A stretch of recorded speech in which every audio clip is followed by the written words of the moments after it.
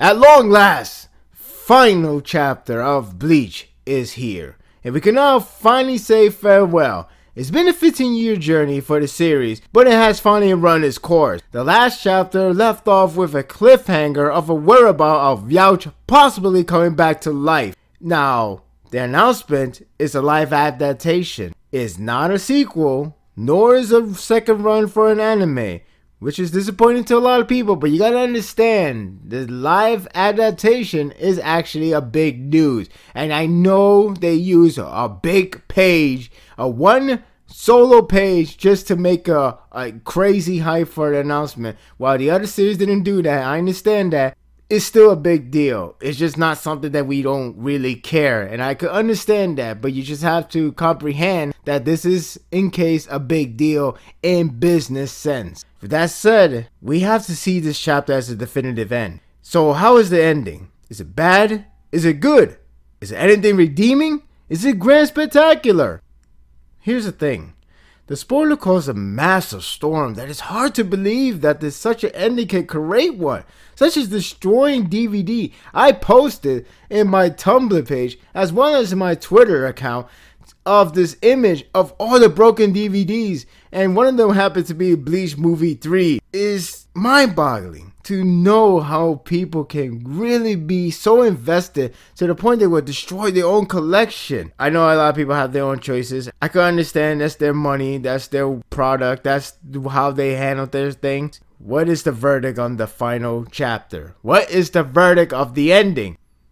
People have regarded Naruto's ending as one of the worst. Whether you agree or not, there are people that have thought of this. There are people that really believe that Naruto ending is among the worst thing they have ever read. When this chapter arrived, I asked one thing to myself. In fact, I would like to ask you guys one thing. Would you believe me if I say this is worse than Naruto? Perhaps it's debatable somehow, but as of now, I am shocked to find another caliber this awful of a chapter, awful ending, something that I cannot comprehend. And I know you could try to say it's all one Weekly Shonen Jump fault, but again, I don't even know if it's really Weekly Shonen Jump or Kubo just don't care anymore. I don't want to care anymore. I don't know if it was the result. All I know is the ending sucked. So here's the pro of this chapter. Aizen is not really dead, so he's around to bring, get ready for this, a moral to Bleach, because apparently Bleach is now deep. Apparently it has a moral sense that we could learn, all because it's shonen. We forget about the idea it could just be a battle manga where it's just somebody just kicking ass and just have something very low minimum of Nakama speech or whatever. It's just about kicking ass. But now Bleach somehow has a tacked on moral. But hey, Aizen is alive. Great. That's all I could ask for. That's all I got for pro. I mean, I guess you could throw in the art. Decent still. But it all stops there. As for the rest, who wrote this? Who wrote this chapter? For starters, I felt like the character resolution seems rather lacking. It seems weak because the fact that we only have one chapter left, which is this one, and it's supposed to be the ending, and somehow we were stuck to focus on the fact that Youch could come back to life, and something that is so irrelevant, and something that could have been done 2 chapters ago, somehow could have squeezed in 2 chapters ago of one moment that has to do with Aizen and Youch, which I will get to that soon. But I had to start with Chad. Chad being a boxer, I don't know, for some reason I could have sworn that he does not want to fight with his fists. He does not want to do it, harm people. He doesn't want to do that, right? If I recall correctly. So what the hell is he doing in a boxing where there's asking for money and entertainment? Ishida is understandable. He ends up being a doctor. I understand that he said that he doesn't want to be a doctor. I get that. I already understand that part. I get it. It's the idea of not following the footsteps of his own father, only to end up being a follower in the end, because that's just how father and son bonding comes in. I could get that. Forget it. That's very basic. Now here's the problem coming in with Orihime and Ichigo. It turns out this last two chapters has finally made it clear these characters, especially the main one, are really poorly developed, because it feels like, a matter of fact, I can't say it feels like, because now I can see the conclusion.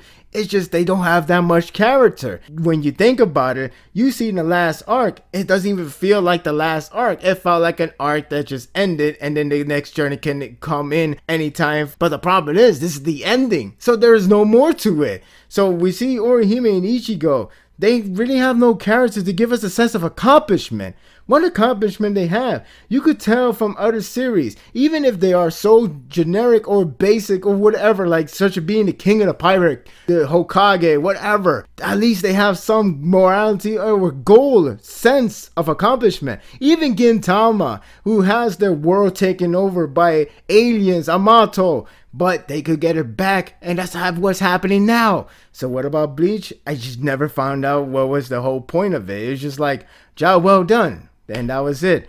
And that's something that just really comes to my mind with Orihime Ichigo. Why I'm only singling them out and I could not single out everybody. I already talked about this in the last chapter review, but in this case I'm talking about these two because they are the main character. This is why I could understand why people did not like Orihime. I don't really like her, but I don't hate her. But really major reasons why people do not want to support her, because it's just something that is very lacking out of her character development. It's the same thing for Ichigo. Ichigo that did not have a great battle. It did not have an ending that deserved a great showcase of a protagonist. Instead, it just showcased how lucky they gotten with a damn arrowhead that everything has become a Deus Ex Machina. You don't feel anything achievable. It's nothing that feels so granted. It doesn't feel like you're so happy for them. Instead, you're just watching them feel like they're starting up a new arc. But again, this is the ending, so there is no more to anything. Why does it feel empty? Of course, there is one idea, but I'll get to that because that is something that I guess nobody can ignore, and I wish I could ignore it because that's the freaking main topic for the past days since the spoiler release. But going to Youch is so tacked on. All of a sudden, now he's telling us the big reveal that of his character. Now he becomes Obito 2.0 without being a Rin part, but being a sympathetic guy who just wants peace on Earth by having no fear, erasing fear. What is that for? Why now? What is exactly can accomplish? It doesn't have anything to do with his entire character base since the beginning of his arrival in this series. And now all of a sudden we're supposed to feel like in some form or way of a sympathetic to him. Why? He was the villain. He is the guy that brought darkness to everyone. What is the point of him to even to do something like that? And the reason why for it is to have Aizen, to have a morality tacked on lesson for everybody, and it's about courage. And I get it, but it does not fit to this series. This doesn't need that. It doesn't even ask for it. Who come up with this shit? Nobody's even asking for anything about this whole courage thing. And why Aizen? Aizen is a word of mouth now? How the fuck did that even come about? Because the fact is, Ichigo has not much to say in the ending. Again, going back to the idea these characters have not anything to complete. So it just feels like, having Aizen to talk because he's a better character. That is granted, that is true. Maybe that is not true for everybody, but it's sure truth to me. But the fact he's talking about this whole courage thing, how about movement, it seems so out of character for Aizen, the guy who's trying to take over everything, who's trying to take over the Soul King. I understand there's other problems, such as plot holes. There are a bazillion plot holes. Somebody even lists them. I even found out there's so much more than I even thought, because I did not want to think about this much since this series has progressed so long. The story has become so convoluted. I don't even care anymore because how much disencouraged this story really takes in, because how much the writer does not want to suck us into this universe anymore. It just seems like it just wants to show us some of the cool actions, no matter if it's an ass pull, but just get out of the way so he could just go home, collect the check, and wear more sunglasses or whatever thing he wants to do. I know people will still blame Weekly Shonen Jump. Again, I don't know who to blame yet, but I don't want to put blame anyway, because what I'm talking about right now is this chapter.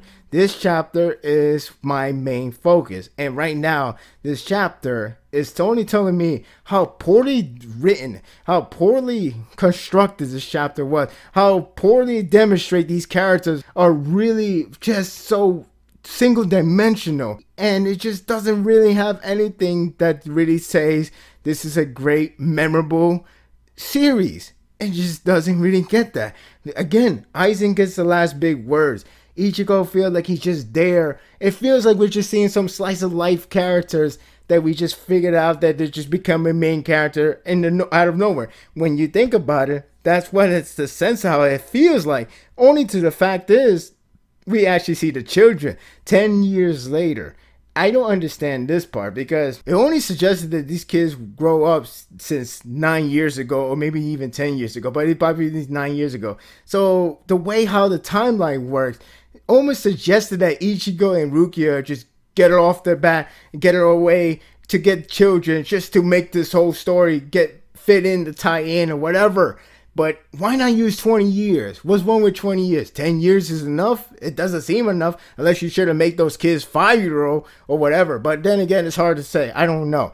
But that's not the problem. They just have no impact. There's just a lack of investment. None of these characters have anything that make us say, I'm glad he ends up this way. Now, people with parent talk, well, I'll get to that very soon. People with parent talk is the only one that will actually say, I'm happy for that person for being with that lover or whatever. I really would like to say the same thing if they develop well, but there is no development. There's no really credibility, and that's a lot of people that's forgetting these days, the credibility. When people don't see the credibility, then they should not really say this is a well done performance of writing characters to fall in love with the other character, or the character that actually feels like they have achieved something they really long desire. There is none of that in this series. There is none of that with a lot of characters. The only thing I got was Rukia being the captain. That's great for her. But everything else, everybody feels like it's just tacked on going there. The fact that Chad actually becomes a boxer out of the blue. The last time we saw Chad was fighting a bunch of big titans, some Attack on Titan crap. And all of a sudden, he's a boxer now. Ishida, he does the arrowhead. There's no interaction anymore. There's nothing like that. Ishida just watching Chad from the hospital. Everything felt rushed. And because of rush, there is no impact. There's no investment. The ending felt incomplete, as to say, new arc is coming. There is no more new arc. The series is over. What is there to come? There is no more to come because everything ended. And it just had the audacity to even pull a crappy move to leave it open for a sequel. A sequel that say, hey, Naruto, guess what? I'm following your footstep too. Or I'm just copying you. Or I'm just doing what every Shonen Jump would like to do because we need more money. This is such a shitty move. I know I ranted and I apologize for this, but it's amazing how empty this chapter felt to me. I've never seen such a uninspired of a piece of work that this guy has brought 686 chapters, not including the negative chapter numbers. Alright, I guess I have to address the elephant in the room, and that is the pairing talk. I have to save this last because I know a lot of people wants to know what's the problem of the chapter or the ending itself without having to resort to pairing talk. And we've all resorted to me be considered as a salty pairing fan. First of all, I don't even care about pairing in this series. Why would I start caring about it now? Second, it doesn't really matter if that's the pairing or not. The problem is other things such as plot hole, and I even covered about that. I only covered about the chapter itself. If I were to talk about the overall of the series, I would go so deep about these plot holes. There's so many problems of the series has, and it did not address and did not accomplish anything. So here's the pairing talk. Now the pairing is Ichigo and Orihime, and Renji and Rukia. They all together, they have their child, and they met at the end. It's supposed to be cute, I guess, but here's the thing. These pairings are forced. are unneeded. I felt nothing because I see the memo. I see the bigger picture. The reason why I call it force, the reason why I see it necessary for them to do it, even though it's truly not needed for all of us. In fact, the series could survive if it just didn't have any pairing at all. It could survive without it. It didn't want to have pairing. They only want to have become a couple, because think about it. They are the only guys to produce child, and they're doing this because of one reason: to suit it for a parallel feeling. Think about the chapter title, Death and Strawberry, parallel to chapter 1. So the only way to connect the dot with Ichigo and Rukia first meet up in chapter 1 is to have somebody relatable to those guys. So you have to separate them. You pretty much have to force Renji and Rukia in order to get paired up and then produce a child to make that parallel exist, to make that parallel work for Ichigo and Orihime. It doesn't matter who's going out who. It's the same case where Chocho from Naruto even exists. It's a similar case, and if I'm wrong, then so be it. Until the word of mouth from Kubo comes out, this is the feeling I get, the sense. I could tell that is the feeling. He may not even come out and say it right there, but you could tell that is the case, because the parallel of the Death of Strawberry,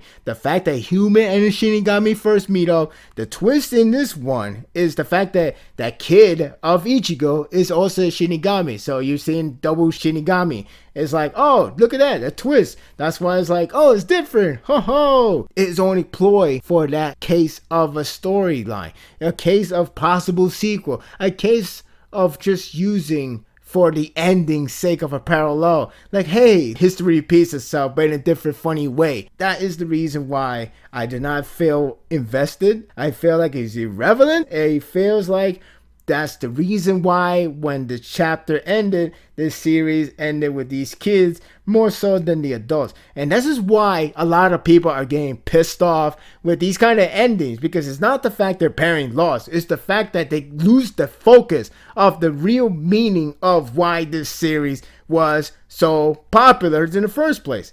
People are invested with characters they grow up with, such as Ichigo, Rukia, Urahime, Chad, all the other characters. It could be the same case for any other series that has been going on for over 5, 10, 15 years. And Bleach, once again, falls under the line just to rely on the kids. That's what people supposedly care. Pairings, right?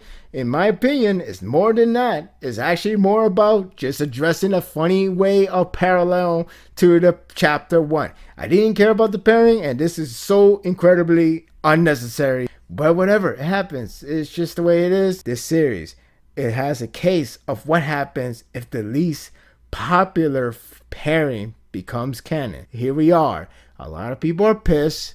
A lot of people are trashing things. A lot of people feel like they want to go on a riot. I'm not sure if it's true, but I'm hearing story that somebody's holding an event where they're giving out keychain of Ichigo and Rukia as to say, sorry about your pairing didn't win. Here's the keychain. I don't know if that's true, but if it is, holy shit, good luck on your end. I know this is a rant more than a review, but I already gave you a lot of pointers.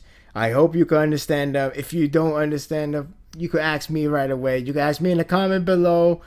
Just understand that I did not like this chapter. I thought this ending was the most atrocious thing I've read in such a long time.